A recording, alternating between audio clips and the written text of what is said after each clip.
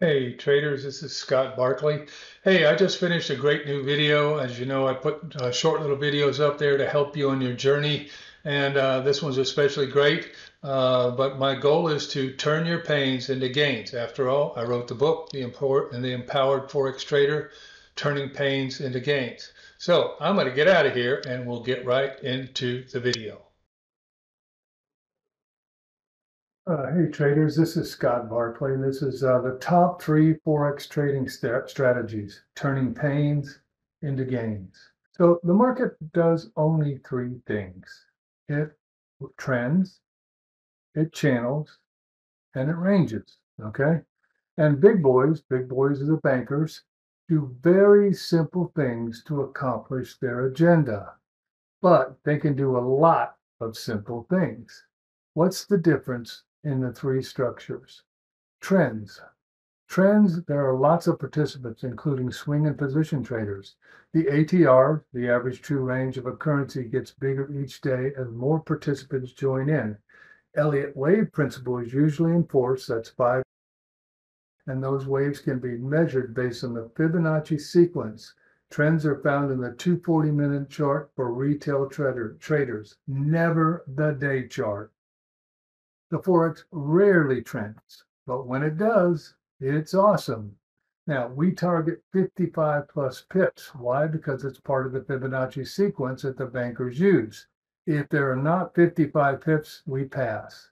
So here are 5 waves down, as you can see, and note the ABC corrective move on the wave 4, right? So trends are less than 45 degrees, right? And they're also found only in the 240 chart.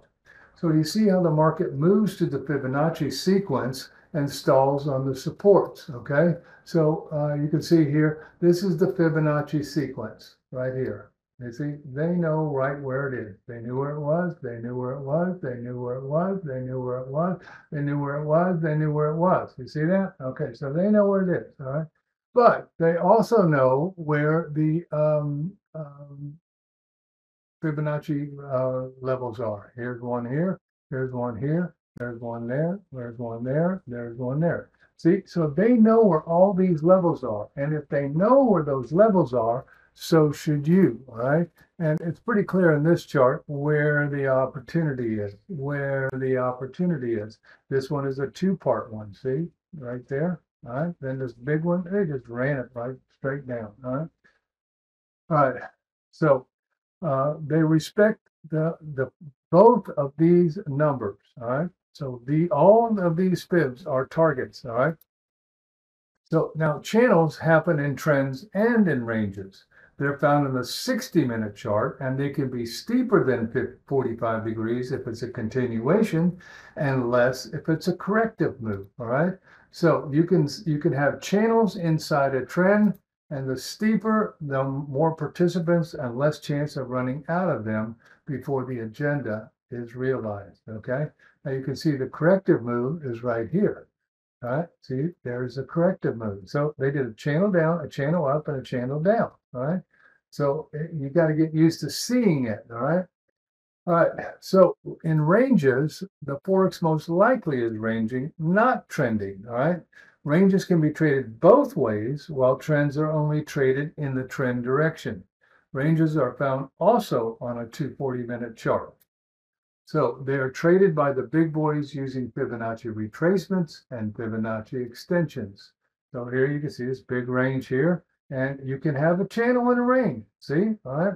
But the fibs, these fibs over here, came from this area over here. So this move right here from this top to this bottom is what we use to find this target, this target, this target, this target, this target, and finally the top, all right?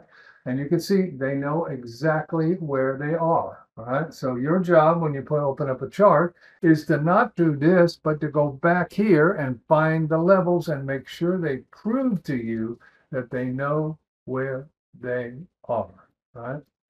So the first targets are the retracement fibs, which is there, there, there, and there, and of course the top. Now, the next one is the Fibonacci extensions. Those are the second targets, okay? Both are relevant, as you can see. All right, so the 1.618 there, they knew it exactly. Why? Because it was set from down here. You see, this first move here set the whole thing up right there. All right, and that gave you these targets, these targets, these targets. By the way, the 1,000 is a very, very important fib every day on for the intraday market. All right, so the key is finding their targets with 55 plus pips left in the ATR today, regardless if you're trending or ranging. What sets it up? Pullbacks. Pullbacks are your friend. Now, I would venture, I don't know the statistic, but I would venture that 98.9% of all retail traders have no clue what the ATR is or even how to use it. All right, so here we go. All right, this pullback set up the whole move right there. See, the targets were set from this. This is the first little move down, and then the big one that sets the move. And you can see they knew it, they knew it, they knew it, they knew it, they knew it. Of course, they knew the top.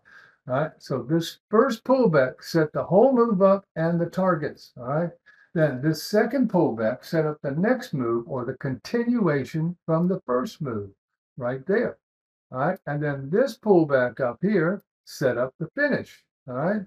Now, there's nothing magical here. It's just a simple pullback to targets. Why do we make it harder than that? Because we want to follow down the indicator, man.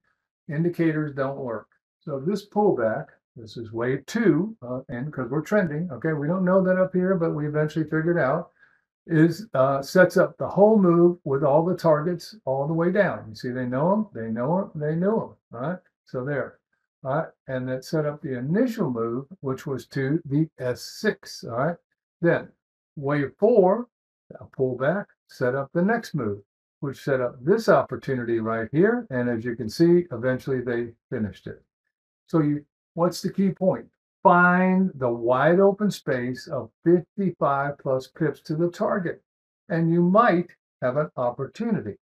All right, so let's look here. See, that's a lot of pips. It's 1, 2, 3, 4, almost 5 to 140 pips right there. All right, this pullback right here, it goes 1, 2, 3, 4, 5, 6, 180 pips. All right, why were you clicking out for 5 to 10 pips if there's 180 pips there? And you see they went right up the hill. All right, so this one right here is only, it's only 90 pips. That's all. All right, nothing.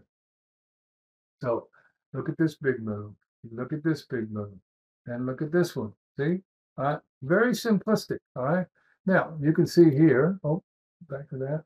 All right. You can see here that the wide open space. All right. Let's find it. All right. The wide open space, once you get the pullback, is right here and right here. All right, we got another pullback. Wide open space, wide open space, wide open space, wide open space. Those are the areas you trade if they're 55 pips or more. If they're not 55 pips, walk away from the pair. Right? So what about entries and stops? All right. So stops are 5 to 7 pips above the last support or resistance, depending on your direction, on an odd number that ends in a 3 or a 7. You never use a 5 because option contracts use 5s. If the market is going to move as planned, it will need to put in lower highs shorting so that the stop is pretty safe, and it's just a reverse and a long. Entries are one of these: a close and reverse or a break, hook, and go. Let's look at a close and reverse. All right. In a down move, the entry is 1 pip above the up candle. So here's 1, 2, 3, 4, 5 down move, close and reverses.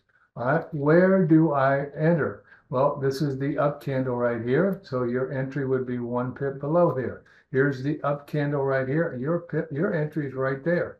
Here's the up candle. Your entry is right there. Here's the up candle. Here's your entry right there. All right, here's the up candle. Here's your entry right there. See? All right, and going up, it's just the opposite. Okay.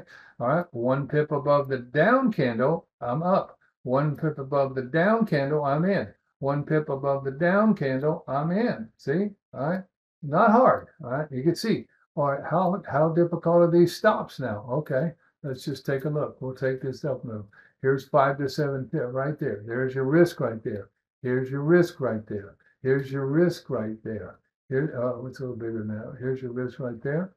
Here's your risk right here. All right, see that? Going to the upside. Here's your risk to the upside. Here's your risk to the upside.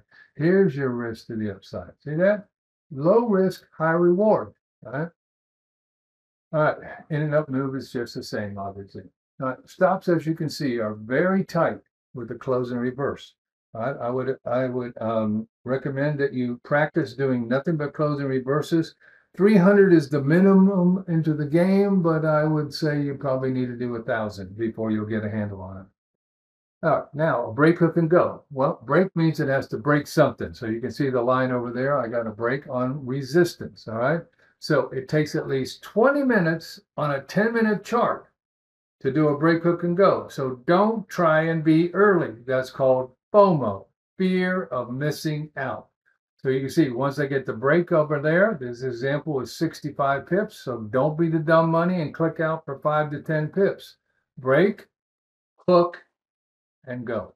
All right. Now you can see how many candles this took. The break took 1, 2, 3, 3 candles, 30 minutes up, then 1, 2, 3, 30 minutes down. So if that break and hook took 60 minutes, all right, there's no hurry in the Forex. All right. And then there's a 65 pip move that is available to anybody who knows what they're doing. So as your skill progresses, add to your winning position with additional lots. This is called pressing your winners, and you do it without exception. Press your winners without exception. It is the key to being successful in the Forex and cryptos. We call it a snowman, all right? So trade 1 is here and trade 2 is here.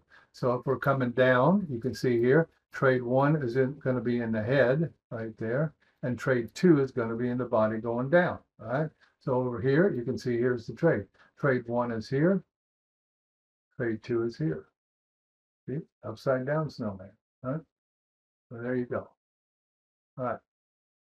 So in the last 5 months, 5 of my students have become full-time prop traders. I have lots of video testimonies attesting that this methodology works. You can see those on my trading site, proacttraders.com. Check out these pip captures from real traders like you who put this methodology to work every single day. Rob, look at how many lots he's got up there, right? Here's K, 2,882 pips. That's not for a month, folks. That's from one trade, right? Get that through your head. That's one trade, right? And there we go. Here's K again. Oh, this is one trade. It's only 5,482 pips, all right? Thomas down here, 436 pips. See them? Those are multiple lots, all right? Adding positions on winning trades, all right?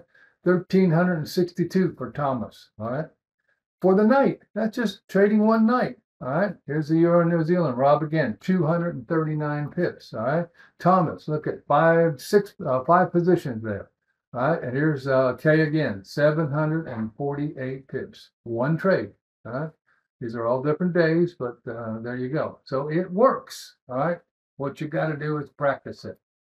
You can do it if you'll practice it.